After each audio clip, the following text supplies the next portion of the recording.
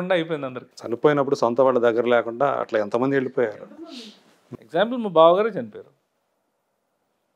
కోవిడ్లో, నా age. Okay, ఏం చేస్తాం? సేమ్ ఇలాంటి సిచ్యువేషన్ ఉన్నప్పుడు situation is well of. ఎల్ఎన్టీలో job, project director, చెన్నైలో మంచి పొజిషన్. బావగారు అంటే మా చెల్లి హస్బెండ్, సొంత చెల్లి. 2000 ఏది లేదు సార్. అదే ఈరోజు మన ఇద్దరం మాట్లాడుతున్నాం అనుకుంటే ఈరోజు జరిగేది అంతే. తర్వాత ఎవరు చేసుకుని పని వాళ్ళు చేసుకోవాలి. రేపు ఈరోజు మాట్లాడడం వల్ల ఈయన వల్ల నాకు రేపు ఇంకొకరితో మాట్లాడి అక్కడి నుంచి నేను ప్రైమ్ మినిస్టర్ దగ్గరికి వెళ్ళిపోయి అక్కడి నుంచి నేను ఇది చేసేసి అది అని ఆలోచిస్తే ముందు ఇది మాట్లాడలేను ఫస్ట్. మన సినిమా ఇండస్ట్రీలో అంటే కోవిడ్తో ఇర్రెస్పెక్టివ్ ఆఫ్ కోవిడ్ ఈ మధ్యకాలంలో ఒక టైం పీరియడ్లో ఎక్కువ మంది కమెడియన్స్. దానికి ధర్మవ సుబ్రహ్మణ్యం మన తనిఖీల బర్ని గారు చాలా ఎక్స్ప్లెనేషన్ ఇచ్చారు సార్.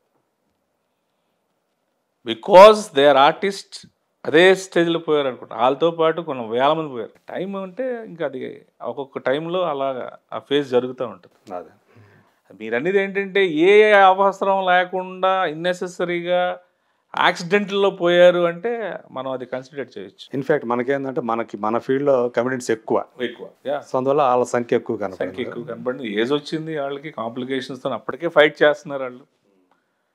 అండ్ దిస్ టైం వచ్చేసరికి ఇంకా భయం సార్, భయం సగం చంపేస్తుంది మూర్తి గారు.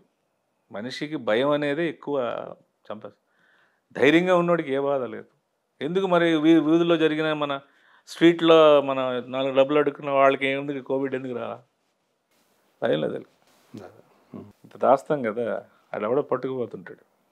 ఊర్లో కారు కొంటే ఎందుకు బాధ? మీరు కారు కొనుక్కుంటే నాకేంది సార్ బాధ? మూర్తి గారు కారు కొన్నాడు, మధ్య ఏమైనా కలిసి వచ్చినాయి ఆస్తులు ఏమన్నా? ఇంత గ్రాఫిక్స్ ఉంటాయి మీ మధ్య. మా ఊర్లో ఏమంటారు తెలుసా? కారు కొనుక్కుంటే అగ్గజం రా, అందుకే నేను కొనట్లేదు అంటాడు. ఒరే కోట్లు ఉన్నాయిరా, బైక్ మీద వెళ్ళావు కాలు ఇరిగిపోయింది. ఈ బాధపడేటప్పుడు కారు డ్రైవర్ని పెట్టుకుంటే నష్టం ఏమైనా ఉందా నీకంటే? అగ్గజం అయిపోతాం, ఏడ్చేస్తారు మొత్తం. ఇదేం కల్చరు? ఇప్పుడు ఎవరు కొనుక్కోవట్లేదు చెప్పండి కారు? హైదరాబాద్లో కారు అనేది బైకుల కన్నా ఎక్కువ ఉన్నాయి. మీరు రోడ్డు మీద వెళ్తే కనపడేదంతా బైక్ మన ఇంట్లో పెట్టుకోవచ్చు, కారు పెట్టుకోలేం. వీధి మా ముందు కార్లే. ఎక్కడ ఉన్న కార్లు ఎక్కడ పెడతారు? అందుకని రోడ్డు కూడా ఇరుకైపోయింది. సో అన్ని ఇన్హాబిషన్స్ మైండ్లో పెట్టుకుంటే అలాగే ఉంటాయి. చంద్రమోహన్ గారు తోటి మీకు ఏమైనా అనుబంధం ఉందా? కథ ఆయన పరిపూర్ణ జీవితం 80 ఏళ్ళు. అమ్మో, ఆయన మహానుభావుడు ఆయన. అసలు ఇప్పుడు చంద్రమోహన్ గారితో నాకు ఎక్కువ సినిమాలు లేవు. యోగి సినిమా తర్వాత 4 సినిమాలు చేసాం. ప్రతి సీనియర్ యాక్టర్ మా లాంటి వాళ్ళు వెళ్తే ఫస్ట్ చెప్పేది ప్లానింగ్ గురించే సార్. అరే 4 సినిమాలు చేస్తున్నావు, 4 డబ్బులు వెనకేసుకో. నువ్వు జూబ్లీస్లో ఇల్లు, అలా ఎక్కడో దగ్గర పెద్ద కారు, లేకపోతే అలా అక్కడ పెద్ద ఫామ్ హౌసు మనకు సరిపోవు. నువ్వు ఉండడానికి నీకు ఇంత బ్యాలెన్స్ పెట్టుకొని వచ్చిన ఇంట్రెస్ట్తో బతకడానికి రేపొద్దున నీకు వేషాలు ఉన్నా లేకపోయినా ఎవరిని చేజార్చకుండా నువ్వు హ్యాపీగా చూసుకోవడానికి ముందు మార్గాలు చూసుకొని చెప్పడంలో ఫస్ట్ బ్రహ్మానంద్ గారు నాకు ఎప్పుడు చెప్తారు. ఆయన బ్రహ్మానందం గారు కాదు, వెంకటేష్ గారు అయితే అసలు ఏ రోజు ఒక గాసిప్ మా దగ్గర లేదు సార్. ఎప్పుడు వచ్చినా సరే, అరే ఆ నగేష్ వీడియోలు చూడు, ఈ మధ్య సంతానం వాడు వచ్చాడు, వాడు డిక్షన్ చూడు, కొత్తగా తమిళ్లో వాడు వచ్చాడు, వాడు నీ వాయిస్ బాగుంటుంది, ఆ డిక్షన్కి నీ వాయిస్కి మ్యాచ్ చేసుకుని ఏదైనా డైరెక్టర్కి వినిపించు, ఇట్లాగా మాకు సజెషన్స్ ఇవ్వడమే తప్ప టైం వేస్ట్ చేసుకొని నాది ఇది నేను అలాగా నాది అనేది లేదు సార్. అంటే మా జనరేషన్కి వచ్చేసరికి ఆ కల్చర్ లేదు. ముందు మైట్ బి ఎక్కువ ఉండేదేమో నాకు తెలియదు, కానీ అసలు మనల్ని చూసి ఇది తెంగరోడు, ఇది ప్లానింగ్ రాదు, ముందు ఇచ్చేయి. ఇప్పుడు వచ్చిన డబ్బులు వీళ్ళు ఎగ్గొడతారు, అప్పుడు ఇలా చేయి, ఇప్పుడు ఇలా చేయి, ఉన్నవి ఇలా దాచుకో, నీకు చేత కాకపోతే మీ ఆవిడకి అప్పు చెప్పు, లేకపోతే నువ్వు బయటికి వెళ్ళిపోయి 10 సినిమాలు ఉన్నాయి కదా నువ్వు విర్రవేక్కు, 11వ సినిమా నీకు తెలియకుండా ఆగిపోద్ది, అప్పుడు నువ్వేం చేస్తావు?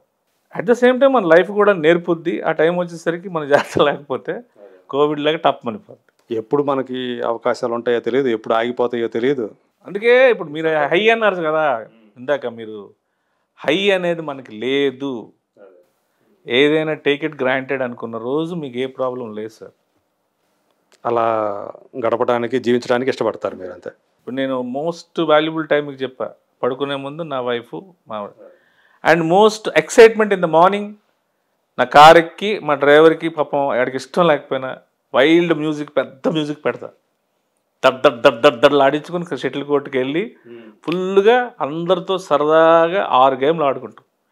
అందరు అసిస్టెంట్ కమిషనర్లు, ఐటీ కమిషనర్లు, పోలీసులు, ఎంటర్ప్రెన్యూర్స్, మా అలాగే యాక్టర్లు, అలాగ అందరం కలిసి వాళ్ళ క్యాడర్లన్నీ పక్కన పెట్టి 9 వరకు ఫుల్గా ఆడేసుకుంటాం.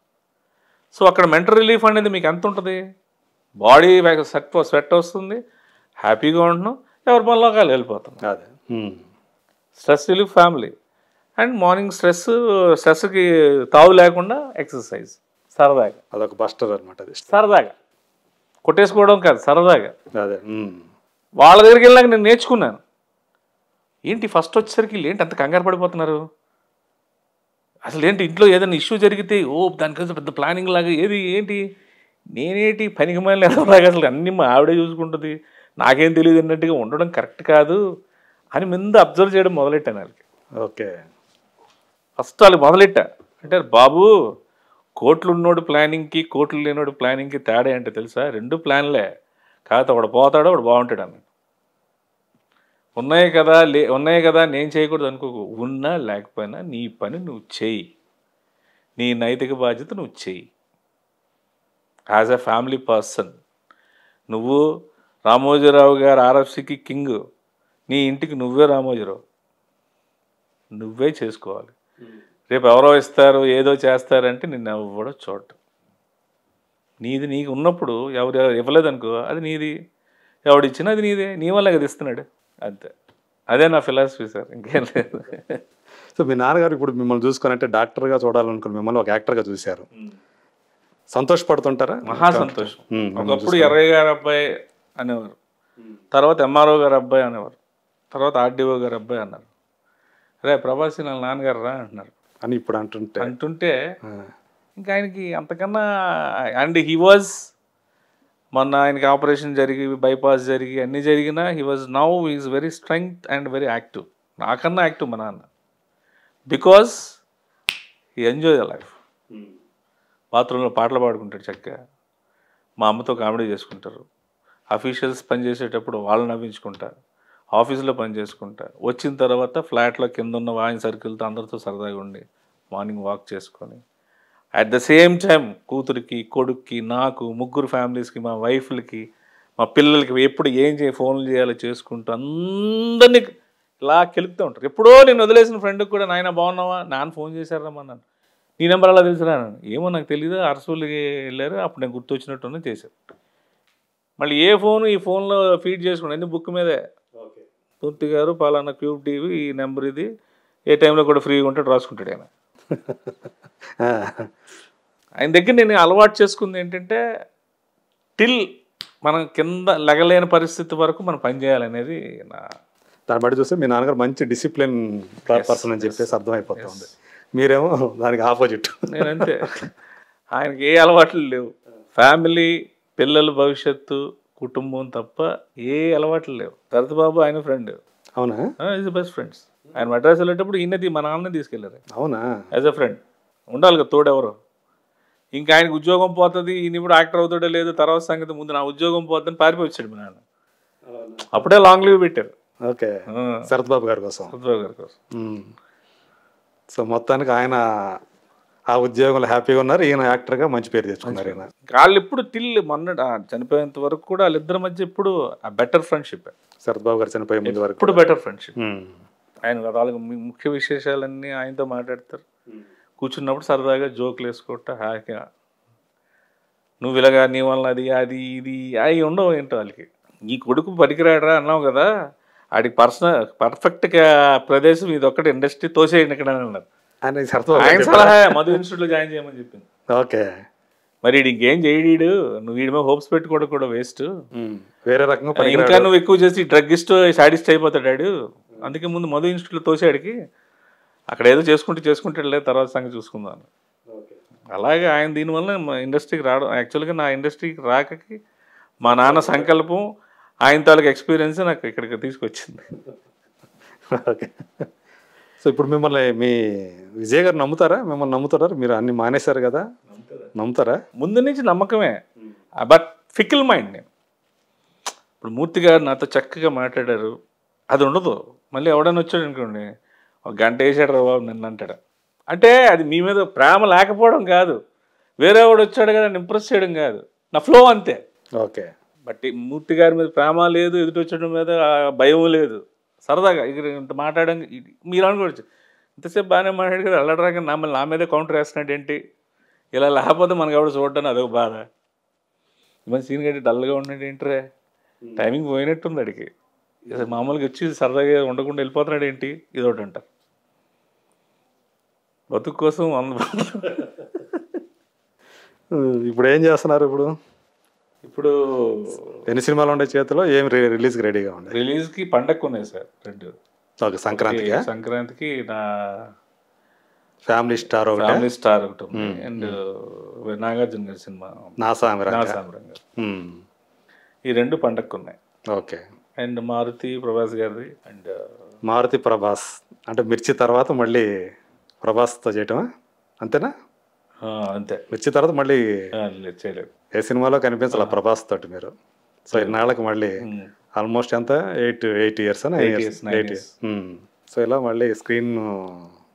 లాస్ట్ టైం ఎప్పుడు కలిసారు? ఈ షూట్లోనైనా కలవటం ప్రభాస్ని? లేదండి, ఇప్పుడు రాధేశ్యామ్ షూటింగ్ అప్పుడు. ఓకే. 4-5 years. సో ఈ మధ్య ఆయన మోకాలకు ఆపరేషన్ జరిగింది, సర్జరీకి. బాగుందా ఇప్పుడు? బాగున్నారా ఆయన ప్రభాస్ గారు? మీరు కూడా వెళ్ళొచ్చారుగా. అంత స్నేహం ఉండబట్టే అంతే కదా సార్. ఇక్కడ నుంచి హైదరాబాద్ నుంచి ఇటలీకి ప్రభాస్ గారి కోసమే ఆయన ఉండలేకపోయారా? చూడకుండా ఉండలేకపోయారా? ఎందుకని అట్లా? మేము ఉండాలి కదా పక్కన. మీరు ఒక్కరే వెళ్ళారా, ఇంకెవరైనా? చాలా మంది.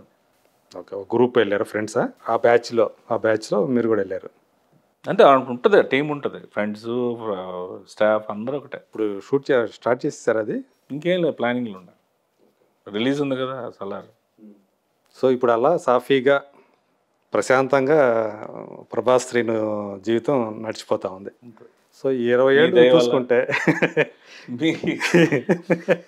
మీ ఆశీర్వాదం వల్ల. మా ఆశీర్వాదం అంటే ఏ ఉద్దేశంతో అన్నారు? మీరు ఇంతసేపు ఇలా హ్యాపీగా మాట్లాడారంటే నేను అచీవ్ చేసినట్టే. అదే ఏమి అచీవ్ చేశారు మీరు? అంతే కదా సార్, నెగిటివిటీ అనేది మన ఇద్దరి మధ్య అంత లేదు కదా. అదే ఫస్ట్ ఆఫ్ ఆల్ పాజిటివ్గా, నా నెగిటివ్స్ కూడా పాజిటివ్గా మనం ఎంజాయ్ చేసుకోగలిగిన రోజే మనం హ్యాపీగా ఉన్నట్టు సార్. దట్స్ వాట్ నేను అనుకునేది. ఏమన్నా గోల్స్ లాంటివి ఏమన్నా పెట్టుకున్నారా? అట్లాంటివి ఏమన్నా? నేను షటిల్ ఆడుతాను సార్, అందులో గోల్స్ ఉండవు. ఫుట్బాల్, హాకీ అట్లా ఉంటాయి గోల్స్. మళ్ళీ ఇక్కడ తెరస్ ప్రభాస్ శ్రీను వచ్చేసాడు. డ్రీమ్ రోల్ ఏంటని అడుగుతారు. నాకు డ్రీమే రాదు, రోలే అవుతుంది. అతి తక్కువ పెట్టుబడి, అత్యధిక లాభం. 4 సంవత్సరాలు పైబడి పెరిగిన శ్రీగంధం చెట్ల ఫ్లాట్లు My Home smart city, Amazon, Johnson and Johnson and P&G companies దగ్గర. స్పాట్ రిజిస్ట్రేషన్ అండ్ మరిన్ని వివరాల కోసం వెంటనే కాల్ చేయండి. శుభప్రదం ప్రాజెక్ట్స్ 9100007255.